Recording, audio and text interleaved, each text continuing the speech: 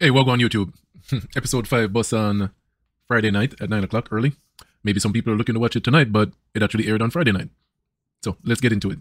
Kick off this episode, and chaos has erupted all over Kansas. They're in the city that they're in. And we kind of cut to Sam and Henry, the two brothers that Joel and Ellie, our protagonists, encountered last episode at the very end. And it's here. I'm going to point out every time I notice some kind of deviation from the game story.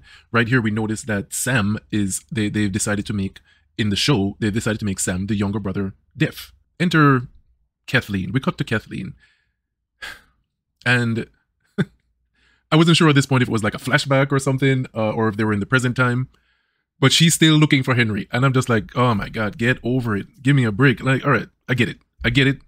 Honestly, I do like the fact that they changed from the game, that they now have these, instead of nameless NPCs that Joel is just massacring throughout the game, it's actually people with names and backstories. Henry and Sam, they're in this room in some kind of attic or something, like, which is literally right over the group of hunters, and they can see everything that's going on. It seems like they've run out of food, and Henry's like, yo, dude, Sam actually, to his older brother Henry, is like, yo, I'm hungry. And he's so they start venturing out to find some more food, and it's here that we see Henry kind of peeking out a window, and we get to see this cool perspective of the fight between Joel and the hunters from the last episode, when Joel crashed into the store, and Brian gets himself killed. Thankfully, they spared us from his throes of death as he's begging for mercy. I really don't think it wasn't necessary to show it again, and I'm thankful they did not show that again. They're making their way through this town, and immediately players from the game will recognize this as like a sniper alley. And it's nighttime, and they're walking down this road, which immediately I'm thinking, why would you be walking out in the open? Shouldn't you be like cutting through houses or cutting through back alleys? You're just walking on a main road in this neighborhood. It doesn't make a whole lot of sense in a zombie apocalypse. It doesn't make a whole lot of sense for Joel to be doing, of all people. So anyways, sniper starts shooting at him, and it kind of plays out just like the game. Joel kind of sneaks around back, and he comes up behind this sniper, this old dude, and he gets the better of him, takes him out. And in the game, this is actually one of my favorite parts of the original game, Last of Us Part 1. You get a hold of the sniper, and you have to protect Henry, Sam, and Ellie as they're, because they were previously under sniper rifle fire. So now you're trying to protect them. Well, not me, but Joel in the show. And I wish they had kind of played on this some more, because I think that was a cool aspect of it. But anyways, they kind of, it's here we hear the radio go off for the sniper. There's a CB radio or walkie-talkie that goes off, and we hear Kathleen on the radio. Holy shit, it's one of Kathleen's men, and Kathleen is on the way with her people. We get to a point where, Joel can't really protect them, because they've kind of cornered Henry, Ellie, and Sam, and they're behind a car, and they got this scene where Kathleen is talking to them. And Kathleen is supposed to be saying some menacing things here. She, like, the words coming out of her mouth it's some wicked shit. She's talking about killing kids, and her voice is just so soft and mild-mannered. All I can think is, all the words coming out of her mouth are supposed to be menacing, but all I keep hearing is, excuse me, I know this coupon expired like a week ago, but do you think that I could speak to a manager, and maybe we could, because I'm a big customer here, and I think I should get the coupon. So we come to this part where it's like a face-off between Henry and Kathleen. And this was the moment I was hoping for. This was the moment. This was the Rick versus Shane. The Negan versus Rick and his people. If it was me, and I saw Henry, and he steps out from behind the car, I'd have popped him immediately. You killed my brother, boom, you're dead. I'm not no long talking. Me see your blood clot, I'm going to shoot your pussy hole right then and there. I'm not going to blood clot wait. If you kill somebody me know, and I'm upset, I'm going to murder your blood clot right there. So it just turns out that ultimately she's just a throwaway character, because all of the people die, which kind of proves me right from the get-go. I always thought she was a terrible leader. Like, she literally got every one of her people killed. Because what we see next, instead of popping Henry and being done with it, remember that sinkhole from the previous episode in the basement or some shit? Apparently zombies can burrow underground now. I need somebody to explain this to me. I didn't see any explanation after the credits in the that show that HBO has. This is not from the game. This is more something from Gears of War. This is Marcus Phoenix, not Joel. What is going on here?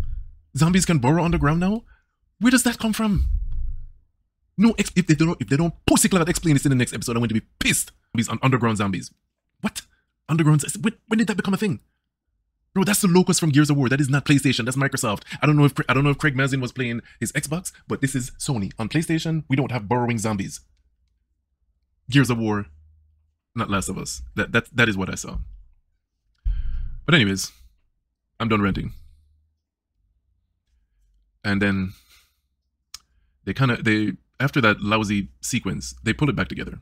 Our team, our group of people, protagonists, Sam, Henry, Ellie, and Joel. They're holed up in this place, and you know they go to bed, and we have kind of like a touching scene between Ellie and Sam, and it's like I knew it was coming, but it still hurt. It was a very emotional scene because I knew it was coming, but it's the way that the actor that played Sam portrayed everything in this whole episode, and especially this part. It was very important that he pulled this off, and he did.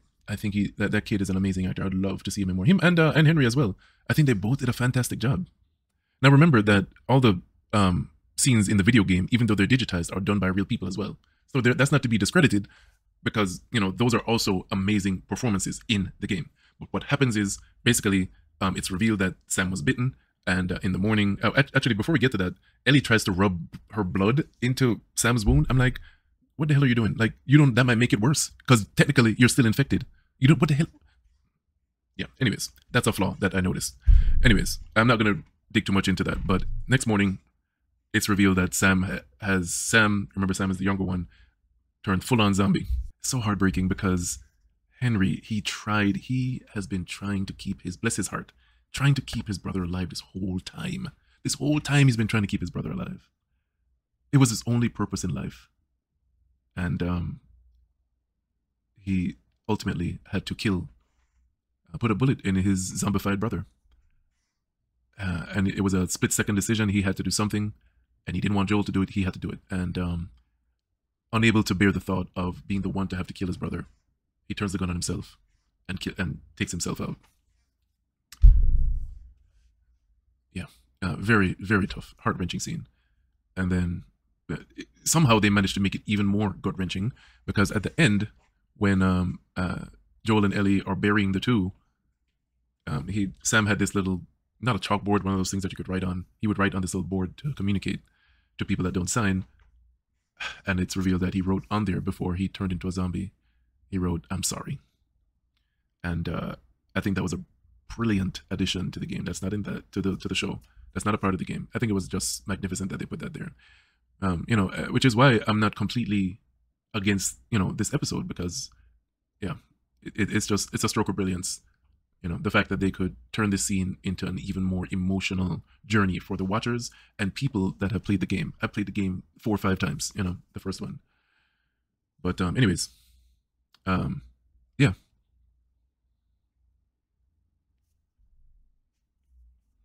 But anyways, despite the fact that Kathleen and these ridiculous zombies coming out from the ground, underground zombies, despite those detractors, I found the character portrayals of Henry and Sam, I found that to be done to absolute perfection. I don't think they could have done that better. The actors did an amazing job. I don't think they needed to actually give Sam, he's already, okay, let's consider the disadvantages that Sam has in this zombie apocalypse.